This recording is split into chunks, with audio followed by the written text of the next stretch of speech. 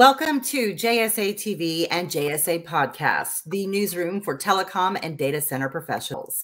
I'm Laura Noland, and on behalf of JSA, thank you for tuning in to our JSA Virtual Roundtable, positioning our industry for the next phase of digital transformation, the crossroads between hybrid IT cloud and edge. We do have a couple of housekeeping items before we begin. Our first 100 registrants for today's roundtable have now received lunch delivered to your door or a gift card, so please enjoy. We do have well over 200 registrations for today's roundtable, so if you weren't one of our first, hopefully next time. So make sure you register early for our monthly roundtables at jsa.net. We do want to hear from you and make this roundtable experience as interactive as possible for you, so feel free to add any questions that you have right into our chat. Also, stick around once our roundtable is over today so you can join our virtual networking tables immediately following for a unique opportunity to talk face-to-face with other event attendees and speakers. Simply join in the table in the lounge area and let the networking begin. All right, so let's get started. To introduce our speakers and to moderate the discussion, please welcome Rosemary Cochran, Principal Analyst and Co-Founder at Vertical Systems Group. We appreciate you being with us today, Rosemary. The floor is yours. Thanks very much, Laura, and thanks to JSA for putting together this fantastic roundtable of speakers. We have a lot to talk about today. It's a hot topic and getting much hotter. So I will start off with a quick slide from my company, which is really focused on networking services for many years. We've been through many transitions in the industry. So I'd like to introduce the speakers. I will, thank you. And we appreciate the invitation to participate. My name is Lauren Long, and I'm the Chief Development Officer and a co-founder at DartPoints. We are focused on the edge and all parts of it, enabling infrastructure and connectivity and interconnectivity for all the customers who are trying to reach the markets and get closer to where they want to deliver services. Excellent. And next, Lawrence Lee. Yes, thank you for this time. So I'm Lawrence Lee. People call me LL just to make it easier. So I head up the global partnership and alliances here at Zenlayer. So Zenlayer is a leading edge cloud service provider, very much focused in the emerging markets. Currently we have over 200 data centers deployed all throughout. That's all interconnected through our global fabric, our network. We run our bare metal cloud, which I'll kind of get into, allowing customers to really process a lot of their data locally in, very hard to reach countries, throughout India, China, Middle East, LATAM, et cetera. And so really excited about this opportunity to share a little bit about our company, what we're doing on the market. Thank you. Great. Thanks, LL. And next, Lisa Bodine. Hi, good afternoon, and thanks for having me. I'm Lisa Bodine with Involta, located in Duluth, Minnesota, where one of our data centers is housed. We have been providing hybrid IT services in edge markets really now going on just about 15 years. So we are located in several secondary markets. Today, we have really transformed our services to well beyond data center services and pair that with the strategic consulting and expertise of our team. So thanks for having us. And I didn't mean to pinch, I neglected to mention that Bruce Lehrman was supposed to join us and he was not able. So I'm here in his absence. Well, we're glad to have you, Lisa. Next up, Tim Parker.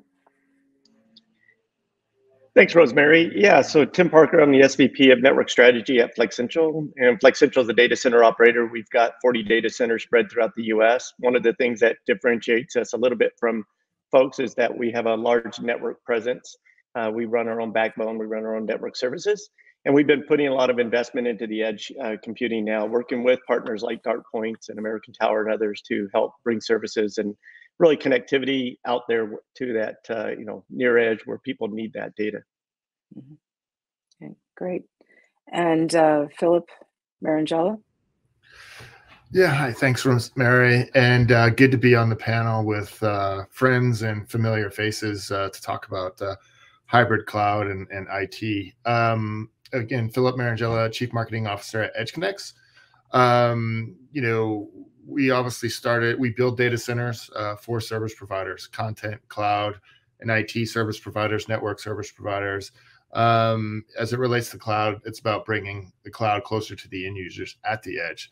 So we started out in North America, and we are now global and have expanded to Latin America, to Europe, and Asia. So in roughly 50 markets around the world, and numerous data centers to support those customer requirements to bring their data, content, and cloud services closer to end users. Fantastic. Well, certainly we have the right level of people here and a lot to talk about. So what I'd like to do is kick it off with one slide. This is a slide that we use, Vertical Systems Group, to talk about transformations. It's basically titled, what is driving network transformations, and the 5 C's is what we call it. It's the catalyst for making a change, because no one really likes to change if they don't need to. There has to be some reason or some trigger or some catalyst, and we call these the C's. And those are control, connectivity, cost, cloud, and cybersecurity.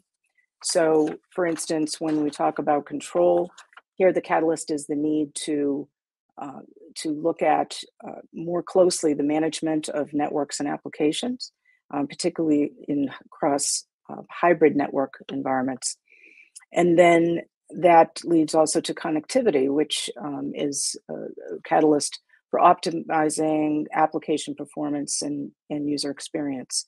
And we're seeing so much there, and be interested in the speakers as well, because a lot of shifts of different types of connectivity because of the different distributions of the workforce and work from home, work from anywhere, as well as capacities, because the demand for bandwidth is really skyrocketing.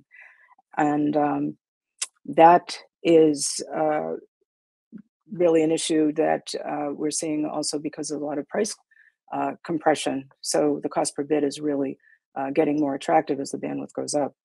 So the cost issue is always a catalyst to improve value cost ratios. And here, looking at OpEx, CapEx, and making decisions on new solutions that are better, cheaper, faster, and more cost efficient. And then cloud, certainly virtualizing the applications, their business applications, and the use of public and private cloud solutions. And certainly, from our research, there's a multitude of legacy applications that are still yet to be transformed. And cybersecurity, which I think is really just it's a nonstop challenge.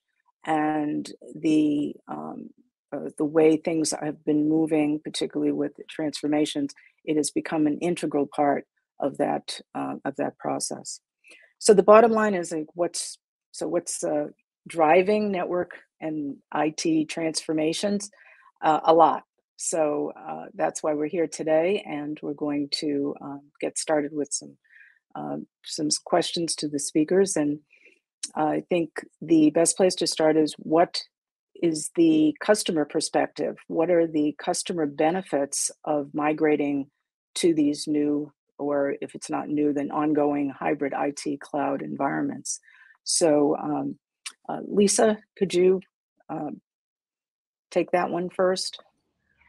Sure. I think about, from a customer standpoint, just backing up in terms of understanding where their vision is. We often partner alongside our clients on business, making sure that we're aligned with their business objectives. And so understanding how your business objectives are, from a technology standpoint, delivered in a streamlined solution. What I think in any business, it's about understanding where to put your data or what options you have, and leveraging the best option for the strengths of, whether it's some of the strengths of the public cloud or strengths of the private cloud, really understanding how you can streamline and take best advantage of the benefits of that particular offer. I think really understanding that time to value and decreasing your time to value that's tied back to your customer's business ambition is really important. that today we're seeing so much of that comes into having agility and being able to be an extension of our customers' teams. And that's the biggest part, I think, in terms of the benefits and helping your customer understand where the best solution is, whether that's taking advantage of some of the streamline and flexibility that the public cloud may offer, or some of the more comprehensive and customized solutions that a private cloud may offer. Mm-hmm. Great. Who would like to address that as well? Philip? Yeah, sure. I'll step in. Please. Yeah, from just from your the customer benefits from migrating to hybrid, right? Obviously, it's that flexibility that the customer has with connecting to the right cloud for the right deployment in the right location, right? And some stuff's on-prem, some stuff's pure public, and so forth. But having partners that help figure that out for the customer is vital in terms of their digital transformation journey. But getting back to your slide, which I think was an important one, in the points you laid out, there was two that stood out for me in particular, and that's in terms of the connectivity as it relates to the user experience, right, and the performance.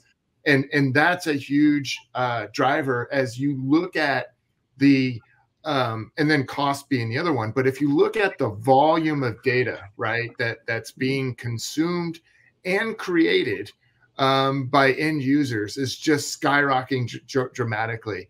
And then you look at the variety of applications, particularly now because of COVID, and we're all at home, right? We're working from home, our kids are studying from home where they were, your Peloton, your TV, streaming, gaming, all this kind of variety is just putting a burden on the network infrastructure, right? And then, getting back to the user experience, that velocity, you don't want any of those workloads and applications to be impeded.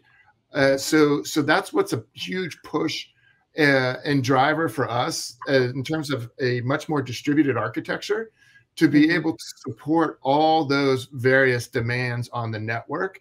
When we as building edge data centers, much like Lauren and Tim as well, we're helping enable all this huge wave of growth and demand for whether it's cloud, whether it's virtual reality, and now the metaverse and all of these kind of things. We're critical to help enable that, and having those distributed architectures interconnected with the networks and the other kind of digital infrastructure that's being built out. So it's interesting times. We're all kind of growing and building, and this is how we're all kind of collaborating, because it's not one provider that can do it all. We all have to kind of work together, share, and support each other. I'd like to. That's excellent. Yeah. To weigh in just quickly on that too. I think Philip hit it. He said it right. You've got that interconnection capabilities. You've got this entire ecosystem you have to build. And one of the things that we're getting a lot of feedback is not only the cost, but it's the ability to speed your execution up. You've got your production systems and stuff that are working maybe in a core data center or your own data center, but you need to get the new applications rolling, and you can't just take down or impact your ability to do business every day. So having that hybrid, connectivity, being able to run certain workloads out there in the public clouds or private clouds, and then have your core data center still doing all your back end systems is really beneficial to a lot of our customers. And I think the customers, Philips and others out there too, who need to be able to make that transition when the time is right and have that choice of when they do it versus having to just forklift everything at one time. Right. And you see, it's an interesting point, because the control aspects of being able to have some visibility into those applications is really important as well. And many companies don't have the ability to get those kinds of metrics or analytics to make those decisions about what the next, cloud should be for that. Yeah, so that's absolutely right. Yeah. Yeah. So, LL, did you want to talk about the benefits from your side? LL. Well, the LL who said he's LL. Okay. But Lauren, if you. All right, I'll go first. Here, Lauren, Lauren, you can share afterwards. Yeah. So for Zenlayer, we see the growth opportunity in the emerging markets because when you look at countries that are heavily populated, I mean, just the mobile broadband user base are just going to grow and proliferate, right? I mean, you look at India right now, their internet user base is twice the size of the population of the United States, right? And there's just a massive amount of data, just like Phil was sharing, as far as how IoT, autonomous cars, social media apps, they're all being consumed at these edge markets, right? So whether it's like in India, whether it's in China, whether it's in LATAM countries like Brazil, Colombia, Argentina, or even in the Middle East, like Africa, as they're growing as well, the edge services need to be sourced locally, nearest possible to that data to really enhance that digital user experience. And so for our company, Zenlayer, we built a global network across 200 plus data centers where we run network connectivity, point and click on demand, where you can basically provision network services. You can also cloud on-ramp in these data centers into a public cloud infrastructure, whether it's AWS, Azure, et cetera, so that you can have a hybrid or multi-cloud infrastructure. The other unique thing that we deliver so that you can process and compute your data is we run our bare metal cloud edge services in these data centers. So we have 50 locations throughout Asia Pac, US, LATAM, and throughout Europe, where you can literally go into a Zenlayer website and basically dedicate resources so that you can run your gaming application, you can run a live video stream, you can run a blockchain infrastructure on our network. It's literally all point and click. And so we feel the market is going to go to the edge. Public cloud is always going to be there, right? You can store data, but I think the complementary of edge services is going to enhance cloud connectivity. Because if you look at cloud infrastructure, they're not in every market around the world. And so as edge service providers, like some of the data center operators here, we're going into other third-party countries, tier 2, tier 3 cities. And so we're allowing customers to basically process that data locally so that that digital user experience is really enhanced in those local markets. It's all about performance and low latency. Okay, so it's done. That was really an area we're going to get to as well, is more on the edge. But Lauren, did you want to talk to the customer benefits part for for hybrid cloud? Well, I was just going to comment. It's almost because even just a few years ago, CIOs would have that discussion of, how best do we do this? But, if you look at all the applications and the pervasive nature of technology across an organization, from HR to finance to manufacturing to DevOps, it's in every single part, and there is no single way to solve it all. It's like, like Tim and Phil both said, the CIO no longer can say, well, I'm going to do this a colo router. I'm going to do this a private. You have the application drives how best to operate it. And it could also be across multiple modalities where, as Tim referenced, there could be an application that lives across, a Flexential data center and also a Dartpoints data center, and it works together. So, I think we've entered the age where it's less about what a CIO would like to do and more about what he or she has to do. Yeah, I mean, certainly the complexity is skyrocketing, and it's very difficult to make some decisions, particularly when some new technologies are being implemented, because they have to be. It's just more of an accelerated implementation that maybe isn't long term, and there's a lot of hesitancy from enterprises. What we do research with is the investment. Should I invest in something that isn't going to be longer term? So also on that, the hybrid IT, we've heard from all that. Tim, did you have something you want to talk on that before we get to edge? Well, back to what everybody said, I think we've covered that pretty well, so we could move to edge when you're ready. All right, let's move to edge. Would you like to talk about it? I mean, the question I have is, when you say edge, is where's the edge? I mean, how far is the edge? I mean, what's the edges, can be anything. When we start to look at, the transformation to manage all the applications, particularly when you get to the ones that are, high performance, low latency, and you're talking, AI and machine learning and 5G and IoT and all those things. How far is that edge going to go? We're kind of getting back to private networks that are basically on, right in my office and not or my home.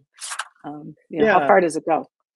It's really how you want to define it. I think it's, you've got your core data centers, you've got your near edge data centers, as I like to call them, which is what, Philip and Flex Central, we focus on those being out in those tier 2 cities. And then you've got your local edge data centers, which are the dark points, the, EDCs that are out there at the edge of these, tier 2 markets and in these tier 3 markets. And it's all about proximity. And the edge can even be defined as a compute that's sitting in a manufacturing warehouse, helping run IoT or AI devices.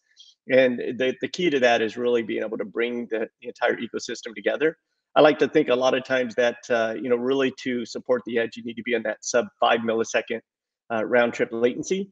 And so a lot of those things are going to be really critical to be able to do processing and manage data out close to the edge. And the edge is going to, we already see it's bringing trillions and trillions of data packets back into the networks. You've got to make some smart decisions because transport can get really expensive. But on the other hand, you also want to be able to manage that with an interconnection strategy, because you're not going to put large compute out at the edge. You're going to have these data centers that are maybe, a couple hundred kW.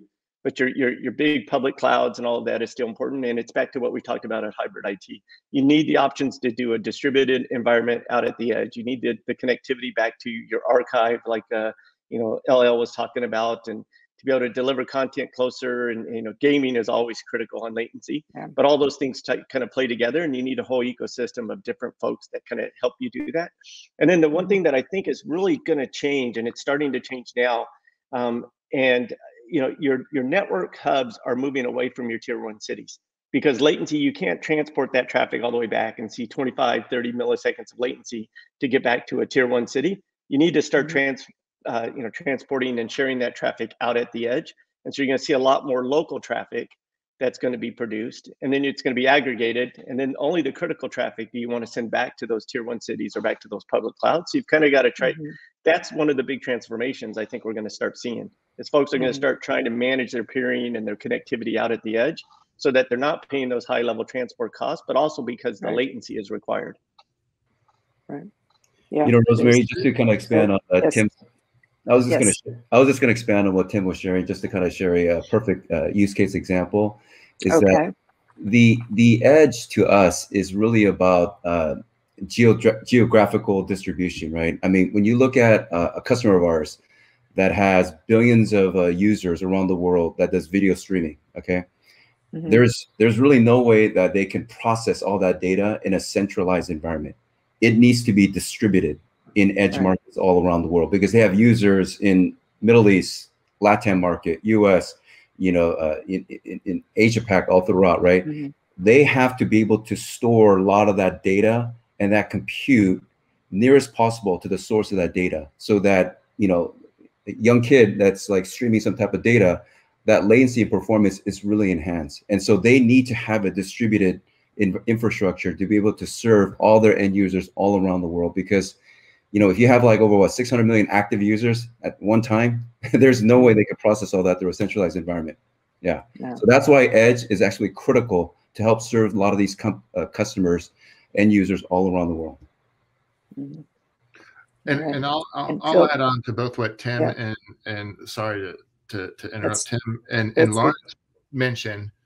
In terms of definition of the edge, now the edge is sexy, but we've been doing the edge for a decade now, long before it was sexy. But we often get asked that question: how do you define it in terms of size or location and so forth? And we don't, right? It's our customers who define it in terms of, is it a tier 2 or tier 3 market? Is it a very small data center? Or it could be hyperscale in a core market. And it just depends on the customer and the workload and their specific requirements. But at the end of the day, the other thing that Lawrence said earlier is very important. Where we see the greatest growth of the edge is internationally, right? I think the U.S. is got from a performance and latency perspective, it's got a pretty good substantial base of infrastructure. South America, traditionally, it's always been through Brazil to serve the whole kind of region. Now you're seeing, Santiago and Bogota and all these other markets proliferate to support that. In Asia, right? Well, Lawrence mentioned India, so it was all just Mumbai to pretty much support the entire country. And so now we're trying to build out an entire platform in India to support that huge population and demand growth in that country. And again, throughout Asia, China, Indonesia, and so forth, there's still tons of underserved markets that go beyond the Singapores and the Hong Kongs, but to support all those people, all those applications and workloads. And then lastly, it's traditionally been download centric, like that distribution aspect from core out to the edge. But so much content is being created at the edge now, right? All our TikToks and these real life gamings, the autonomous vehicles and so forth. This is like a multi-directional. And so that's where you can't take it all the way back to the core. And a lot of the compute and the has to be done at the edge. And that's what, like Tim was saying, that edge peering is vital to be able to smartly route that traffic, whether to keep it local, back to the core, other local markets and so forth. And that's what we're really seeing develop. Well, Lauren, would you want to talk about that one too? Yeah, I was just going to. About the edge. Well, and actually, Philip stole my thunder, but no, what I agree with what he said. It's because it's been distribution focused. Into what Lauren said, pushing content out has been the key to getting it closer.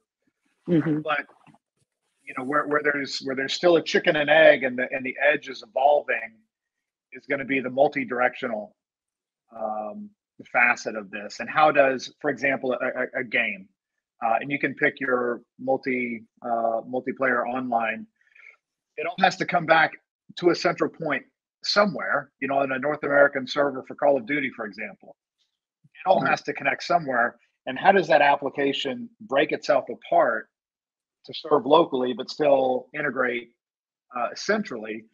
And more importantly, at what point will the application developers be able to invest the R&D to create that type of distributed application when the edge itself, from an infrastructure standpoint, is still evolving? So that chicken and egg, and still seeing the market develop from that standpoint is interesting. Yeah, well, so Lisa, what's Involta's perspective on edge? Well, I certainly think the gentlemen have the technical aspects covered when we think about where we're going, keeping up with the pace of innovation, and looking at they're speaking about the global impact.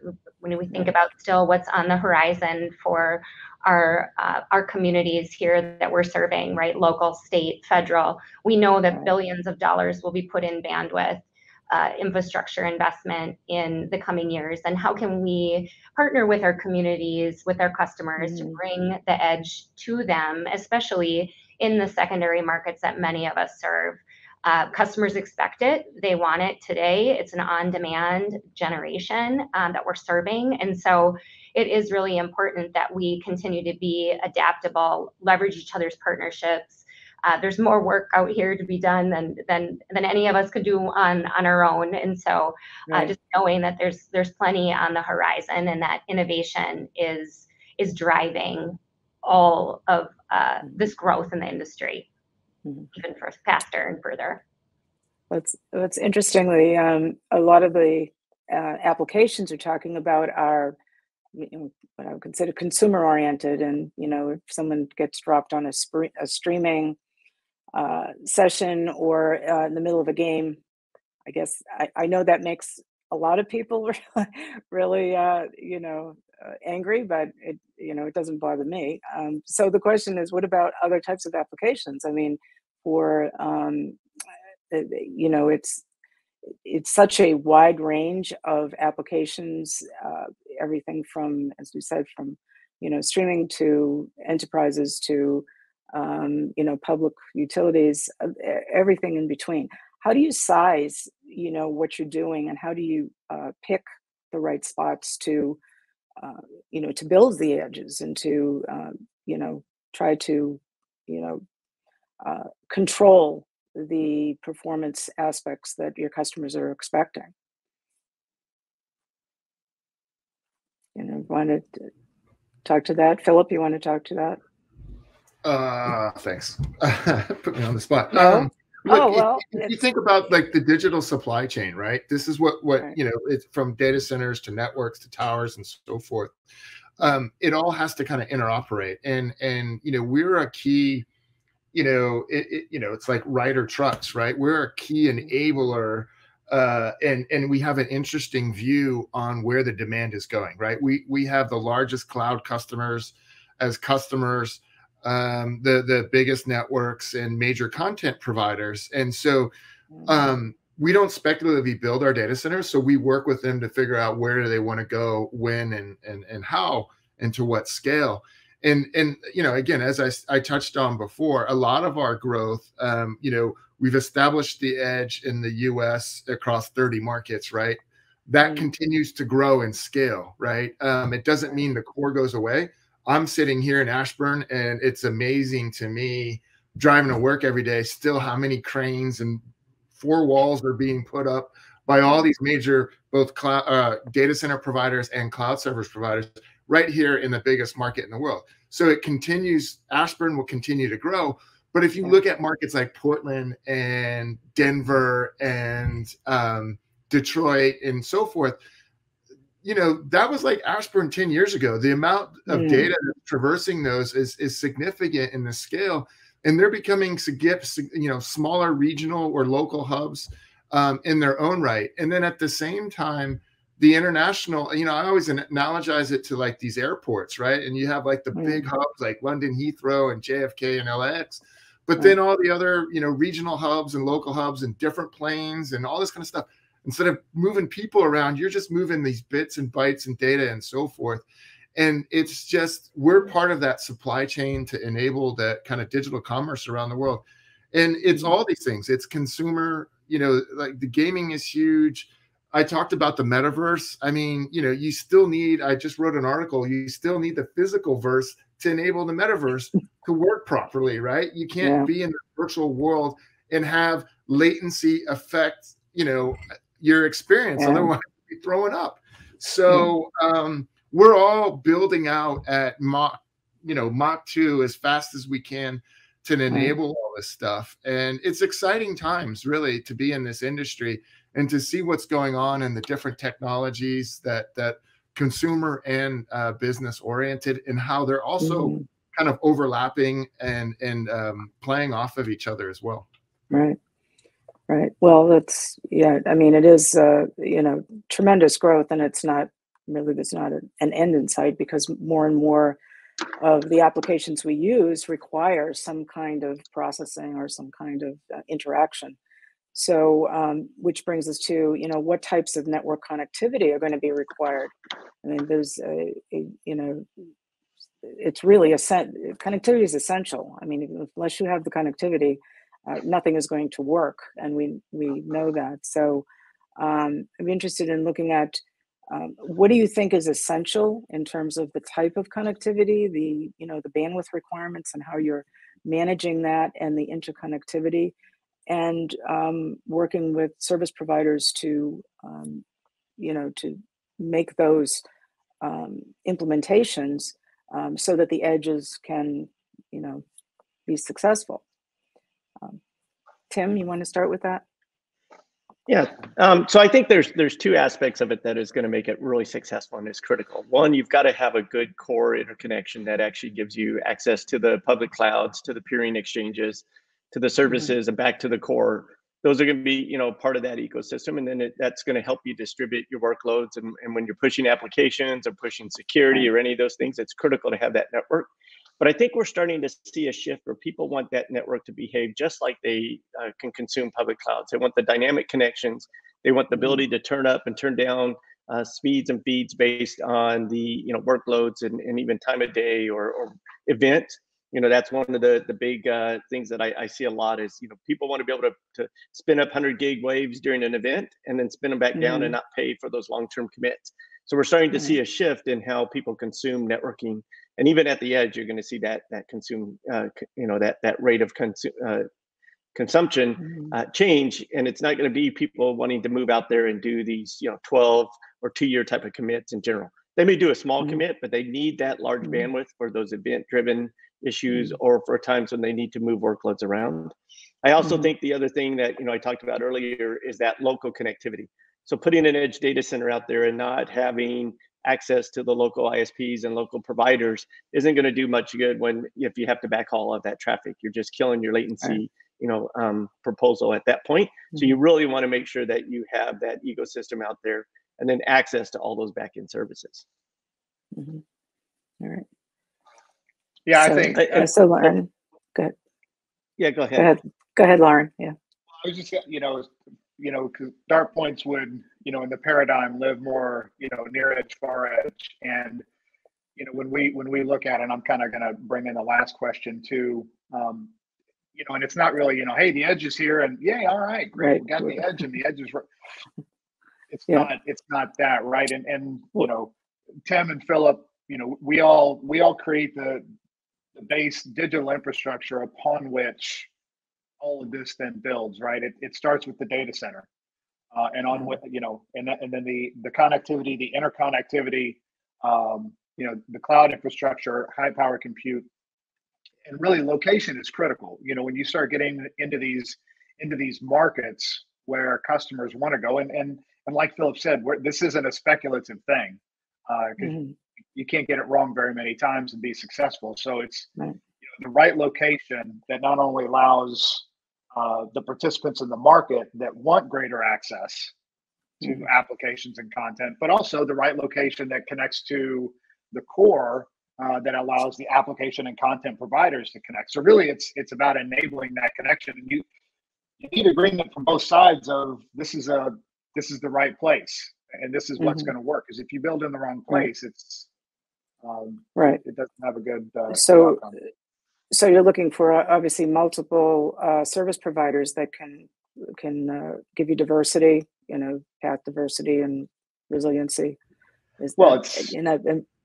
And I'm hearing Wave. He was talking about on-demand Wave services. Is that something that's happening? Well, and I was going to say it's a multi-tenant, multi-application environment. It's not just a single tenant. I mean, it could be a single tenant if there was a precision agriculture or healthcare initiative, or a carrier for that matter that needed this site. But what we're trying to create is the ecosystem whereby all of these get together, because that's when the edge truly becomes alive, is when we can replicate, and add to what exists in an Ashburn, like in a small Ashburn in Wichita, Kansas, that still feeds all the local tier ones and connects to them. I think that's what we see too at Involta, is being that aggregator, that convener, that resource for your community and the region to bring the service providers together, the network providers together, and really rally around the needs of a regional community, so you can not only ultimately bring that value to your customer in time to value or in access to the global economy, but you're also really an intricate part of the community and become a valuable partner, both from a local business perspective and having those conversations with public, private, philanthropic entities as well. Right. So we've got maybe about 5 minutes or so to the end. It's great. We could talk for a lot longer, obviously, about all these issues. In a rapid kind of like a lightning round question on the top challenge for digital transformation, and there are a lot of things, but I'll give you 3, and you can pick one. They're all they're all important, but which ones you see from your customers, and what's happening in terms of the the transformations that you're involved in. And that is, from the standpoint of challenges, is it mostly technical, is it organizational, or is it financial that is kind of the obstacle or challenge that you're seeing in the market today? And we'll start with the top at Phil.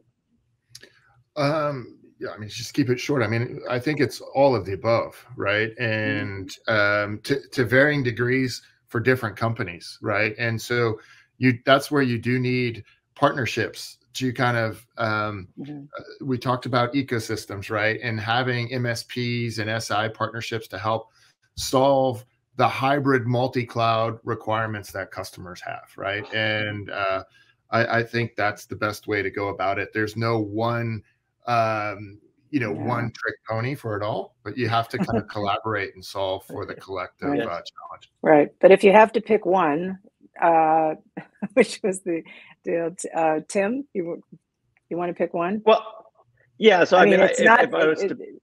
I agree that everything is included, but what's coming up is kind of something that is more challenging to handle. I would say it's technical. And I think the reason why I say it's technical is because your finances and your organization kind of center around what you pick for your technology and what you pick for your journey, as we like to call it. And like I said, it is a journey, and helping people understand that if you get your foundation and your building blocks correctly, and you can kind of build it that way, you don't need to suddenly move everything over to a public cloud tomorrow. The idea is to figure out what makes sense, which workloads make sense. And then that way you can go back to your board or your CEO and ask for the right finances to do those baby steps, which is a lot easier, a lot more easy to get support for if you can show that, hey, we're going to start here and we're going to take our time, and here's our journey 5 years down the road. And so that's what I think is important. But that figuring out the technical aspects of that, and which parts you can bite off early on and which parts you need to wait until you've got the foundation, is really important. Really, exactly. Lisa, you want to pick one or talk to one? Sure. This is definitely difficult. I would say from perspective and the lens that we see it, or I see it, it would be organizational in terms of that's where workforce sits, and keeping up, going back to the speed of innovation and the speed at which the industry is changing.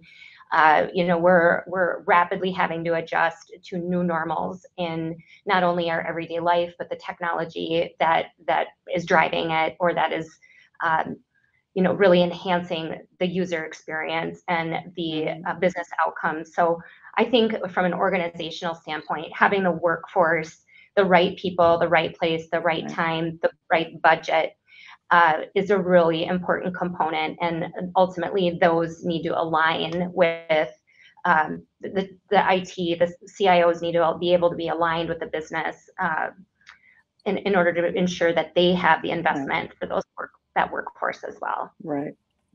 That's great. Yes. Lauren? Yeah, so I guess I'll round it out, and I don't disagree with any of the comments made, but I'm going to go with financial. Okay. And it was funny. I can remember being on a panel with Philip a while ago, and another one of the speakers was talking about how they're blowing out to the edge and all this edge, and he and I were like, as the representatives of the people who spend the first capital dollars to build the edge, right? We haven't seen your financial commitment yet. So I think when you look across, it goes back to the comments I made of, for a CTO to develop the money in the R&D to build an application that's going to massively live at the edge, the far edge, well, you need ubiquity. Why do you do it? Ubiquity first requires, data centers to invest the capital to build it. So I think for me, it's about financial. And once those financial commitments are made across the ecosystem, that's going to drive everything. Okay. And so we haven't heard, Lawrence, we haven't heard from you on this. Yeah, I mean, I think it's kind of like all the above, but just kind of like a couple key points that I would probably add on top of that is that, we all had to deal with a pandemic world in a way, right? I mean, there was supply chain issues. There were, us all working remote. And then you saw this acceleration of online where, you know, you have people doing Zoom calls and things like that, right? And so it was a paradigm shift where we had to adjust our business. And, you know, now we have customers, particularly like a blockchain industry, that is absolutely blown up right now. And, you know, their industry is really interesting because, you know, being typical like a central bank, they're exact opposite. They're a distributed, decentralized infrastructure that leverage edge computing, where they need to have these servers and network in these critical markets. Yeah, it's just being able to adjust to all these kind of changes that we all went through, and just kind of like, you know, just adjust your business and how you serve your customers in the end as well. Yeah. Right. Okay. And who did I miss it? Tim, did I give your yeah. You did ask. I did talk. So okay. So that's Rosemary, good. I would just add, if you look at the chats and the questions, right? They're asking about security, right? They're asking about reliability. We didn't get to security yet. Yeah. Yeah. There was a lot in there. You know, and so there's also a psychological issue of like, hey, doing what I did before, and that, you know, getting comfortable with that digital transformation. So there's other variables as well involved. But I think we'll have to leave cybersecurity to another session. So I think we're almost, Laura, we at the end, or we have another few minutes? That is all the time we have. Yes. Great job, Rosemary. And thank you, Rosemary, and all of our wonderful speakers. Great insights on the next phase of digital transformation. There is still more, so don't worry, Rosemary and speakers. We'll get to security and all those other topics that we're talking about. Just a reminder, our speakers are staying on for the remainder of the lunch hour to answer any more of your questions. And thank you for those who did put questions in our chat today. All you have to do is meet them back in the networking lounge and then table hop, and you can talk to as many of our speakers as you would like. And viewers, if you were one of our first 100 registrants, we hope you enjoyed your lunch. Make sure you visit us at jsa.net to register for more upcoming JSA virtual roundtables. Our next one, mark your calendars, is December 9th, 1 p.m. Eastern, when leaders in our industry will talk about the state of the European data center and network infrastructure market. That is a wrap. Look out for today's playback of the roundtable. It's coming soon to JSA TV and JSA podcasts on YouTube, iTunes, iHeart, Spotify, and more. In the meantime, see you back in the networking lounge. Happy networking. All right. Thanks, everybody. Great job.